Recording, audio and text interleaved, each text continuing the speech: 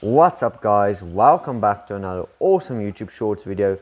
And today guys, we are going to be looking at the duckweed growth progress of this tank.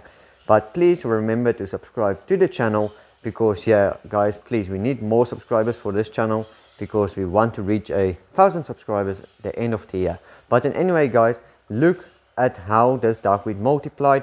If you guys want to go watch the previous video of how it started to multiply, then you can go watch it on the channel. I posted it 2 weeks back, and yeah, it basically multiplied a ton with this bright light I have been keeping on 10 hours a day.